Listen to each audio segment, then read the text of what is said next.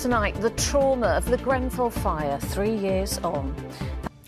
Good evening. Sunday marks 3 years since the Grenfell Tower fire, when 72 people lost their lives unable to escape a building covered with flammable cladding. In the aftermath of that terrible day, thousands of people across the country realised they were living in similarly dangerous buildings. Despite government assurances that removing cladding is a priority, those people will tonight still go to bed in homes wrapped in materials which could catch fire, and that is having a traumatic effect on their mental health. Rags Martel has reported for ITV News London on the fire and the lasting impact since June the 14th, 2017.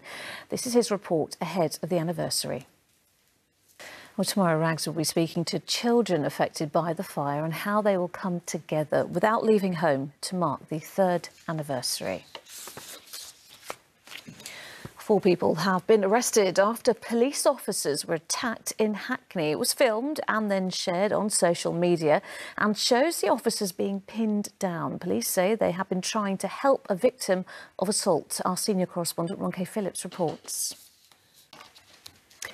From Monday, London will start to return to something like normal, with non-essential shops able to reopen. But the government's coming under pressure from the MPs and businesses to relax the 2-metre social distancing rule. Our political correspondent Simon Harris is here. And Simon, you've been talking to the leader of the opposition about this. Yes, or how many children might be allowed into a classroom. The coronavirus outbreak has dominated politics for much of that time. There's a lot of pressure on ministers, not just there's enough room on a normal tube train carriage. Detectives investigating a fatal shooting in Shepherd's Bush in the early hours of Monday morning have named the victim as Stormzy has announced that he will donate £10 million to charities and organisations tackling racial inequality and promoting black empowerment in the UK over the next 10 years. Next to the long-term effects of coronavirus on patients who have survived after becoming seriously ill, Sean Fitzpatrick was in intensive care for more than a month. He's now being treated in a COVID-19 recovery ward at Woking Hospital. Well, to fully recover will take dozens of specialist carers and extraordinary determination, both of which he is lucky to have. He spoke to Ria Chatterjee.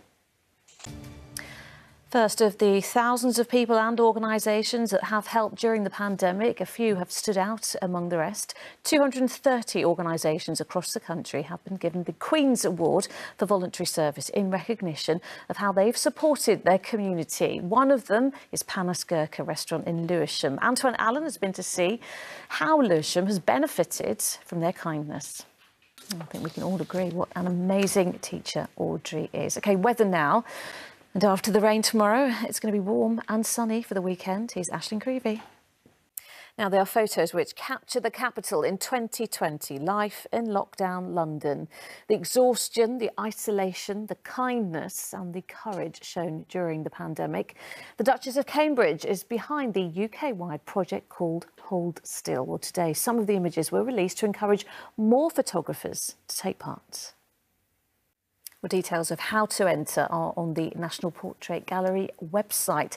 And before we go, the Queen has taken part in her first ever video conference call to mark Carers Week.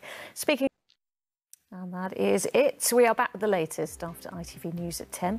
Coming up, Mary with the ITV Evening News. But from me and the rest of the London team, bye-bye. Take care.